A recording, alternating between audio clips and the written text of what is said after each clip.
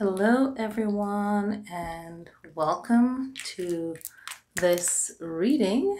Ooh, that is high. All right, so I just used some peppermint. Yay. All right, so this reading is going to be a little bit different. It is hot in here. I spent a lot of time gathering all the information that I wanted to talk to you guys about in this video. So I hope you guys like this setup. It's kind of hard to see everything on the table and I don't feel like moving the camera. So I'm going to go like right here. Okay, there we go. All right, so thank you guys for joining in, watching the video. I'm going to still fan because it feels hot in here. All right. So this is for the new moon in Sagittarius. And I'm going to pull some cards. I feel like I wanted to grab another set of cards. I feel like I want to do that. I'll do that. Let me run and go grab it.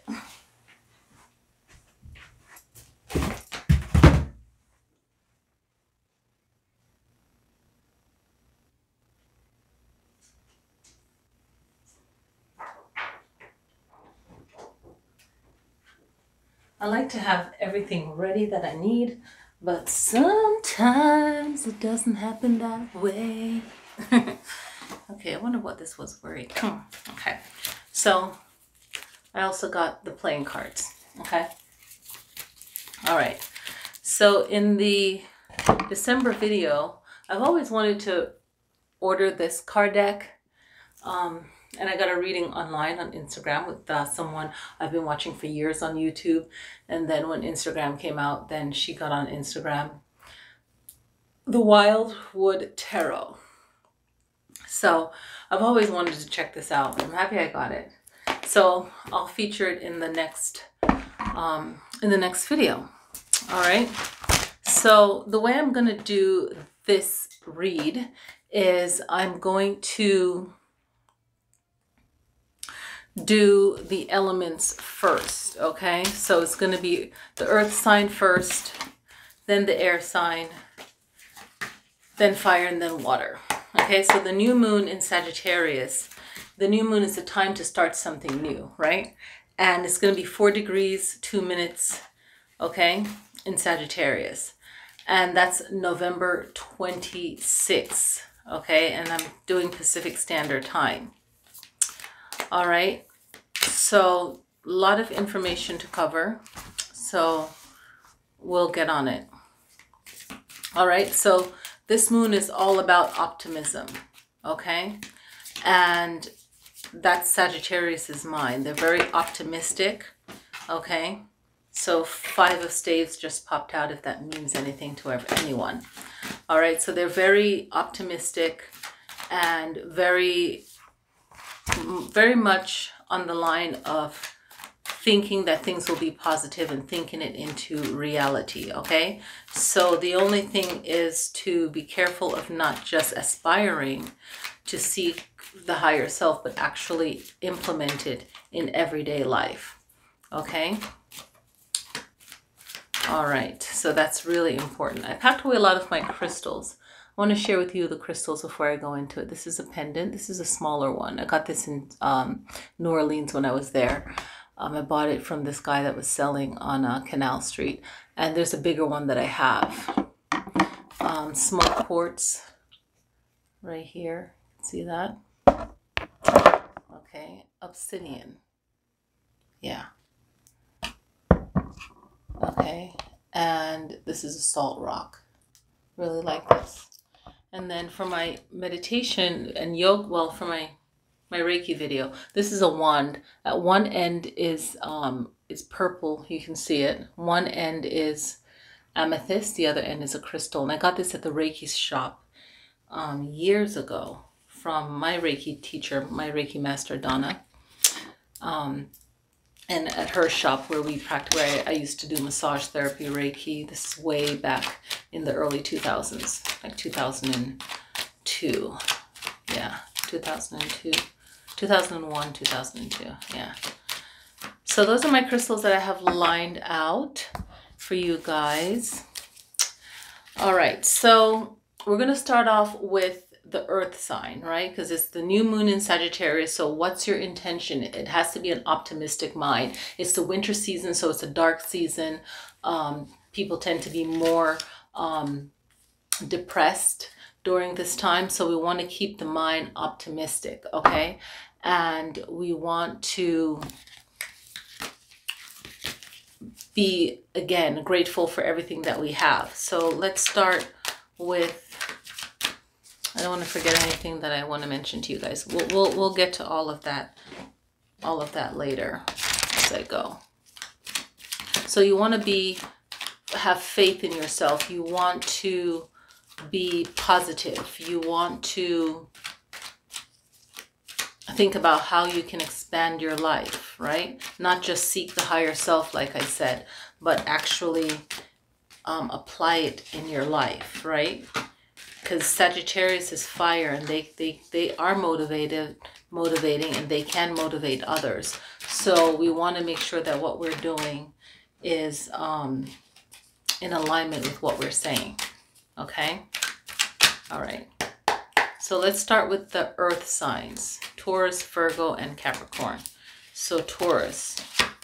Okay, so Taurus, for this new moon, your focus is materializing, manifesting the things that you want onto the material plane, if you will. Okay, so it's like really getting what you want, either the foundation or actually manifesting your own space, your own home, your own whatever it is that you want, feeling successful, overcoming any battles you have.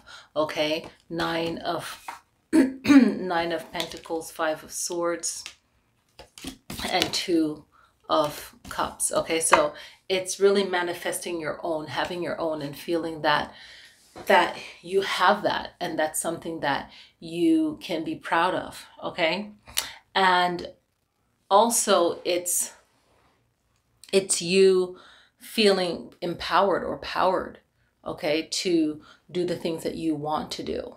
All right, now some of you might be going through a battle or a fight, and that's like you feeling like you can win your battle, you can win whatever it is that you're going through, and going after your victory, whatever that personal victory is. But make sure that you're not holding on to that type of judgment. Okay, and some of you might be going through a commitment, a relationship, okay, a marriage, or some kind of more serious relationship, okay, at this new moon. So whatever it is, if it's owning your own place, feeling more empowered, or feeling like you win your victory, especially in your birthday season coming up in end of November, December. When you're in your season, that's your time to really manifest, okay? Some of you might be getting married or getting more committed, okay? Let's pull a playing card. Okay, so for you guys, it's 10 of Diamonds, and it's all about any kind of financial success coming soon, which I feel goes along really well with the Nine of Pentacles. Okay, so it's just a big sign of money and prosperity. Okay, 10 of Diamonds. All right. All right. So another thing that we can look into for this new moon, being that it's in Sagittarius, Gemini can benefit from it too, because Gemini is Sagittarius' opposite sign. All right. And other signs that can benefit from, we all can benefit from it, but any mutable signs that can be very sympathetic to themselves and others, and that makes that person learn faster or learn better. Okay, adaptability, adapting to change, feeling flexibility, adapting to change. That Sagittarius, Virgo, Pisces, and Gemini can definitely benefit under this new moon in Sagittarius, but everyone can benefit as well. Okay, so let's go into Virgo. Okay,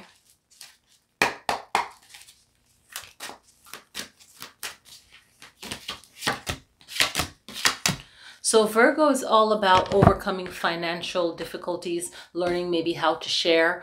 Virgo, if you don't want to share your financial situation, figure out why that is. Why is this, okay?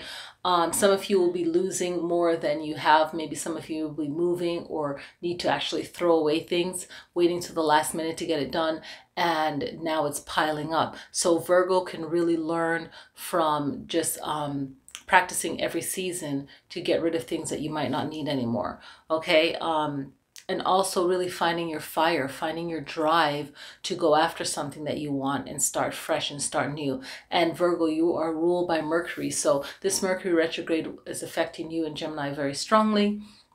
But that means that you guys are learning a lot of lessons from this, okay, Virgo? 4 of Coins, 5 of Cups, another 5 coming through, and Ace of Wands. So Virgo, what is another card, the playing cards for Virgo?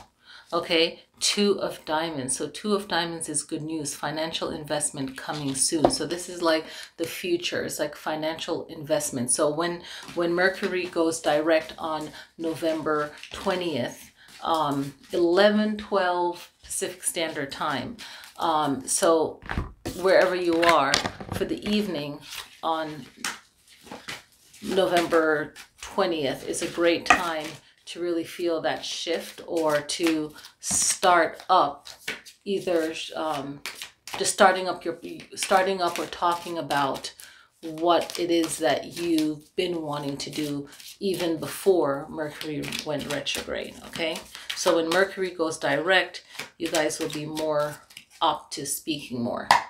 Whenever Mercury is in retrograde, the Gemini and Virgo are more quiet, are more, you know, whatever they say can really affect, not in the way that they would necessarily want it.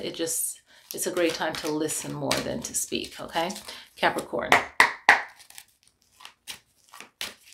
What can you learn this new moon in Sagittarius? So, okay, so you have the Devil card, the Queen of Pentacles, and the Hangman. Okay, so it's all about you really. Let me start off with the Hangman. Get the message, learn the message, rather than repeating the lesson again. So really get quiet and make corrections and really be enlightened by anything that you've learned over the last few days, okay? Also stay focused on money. Money is important, but find out why money is important and what you can do to correct something that you're doing that is not benefiting you if you feel like there's a lack of money, okay? And maybe there's some kind of practice you do that drains your money, an obsession or something that you're really enjoying, but you're enjoying it too much. So really you have to be the master of whatever it is that you're enjoying, okay? So finding that balance. So you have 5 of Clubs, okay? And 5 of Clubs indicates that you will be making a change. You know, do something new, like a new hobby. And that, I feel like, goes in line with whatever is causing the money failure. Okay, the 5 of Clubs is like, you know, making a new habit, making a new change. This will benefit you. And that's what I like it when the playing cards matches up with the tarot card, because it's just reiterating the either new message or putting an emphasis on what the cards already said, okay? Earth signs. So the earth signs right now, you are going into, you're leaving water season of Scorpio and heading into the end of November and December into fire signs. So what you can do is learn how to manifest like the fire sign, like the Sagittarius, and that's what all signs can do, okay? And being so close to that sign, you can really take advantage of this season, okay? And especially if you're on the cusp of Scorpio and Sagittarius. Okay, let's go into the air signs. I'm wondering if, okay, it's going to be a long upload. Okay. So we're pulling for Gemini. So Gemini, it is all about you protecting yourself and protecting you, what you're about, the things that you own or the things that you care about. It's really protecting your energy and having a growth, a learning, so you don't have to relearn again. It's about you being the leader for yourself and really stepping into that high priestess role, or not even say a high priestess, but basically it's kind of like you controlling yourself, not in a negative way, but just being a master or a boss of yourself in a sense. And everyone can benefit from that, where it's like you're really mastering yourself and you have the answers. You just have to make sure that you're not doing something that is benefiting someone else, and you're saying yes to them, but you're saying no to you. Okay. And this is pretty cool. So also doing something that makes you feel young and vibrant and brilliant, because you have the Page of Swords, okay? You have the Hierophant, and you have Seven of Swords. So the words are very powerful. What you're saying and what someone else is saying really doesn't affect air signs that much, because they're very powerful.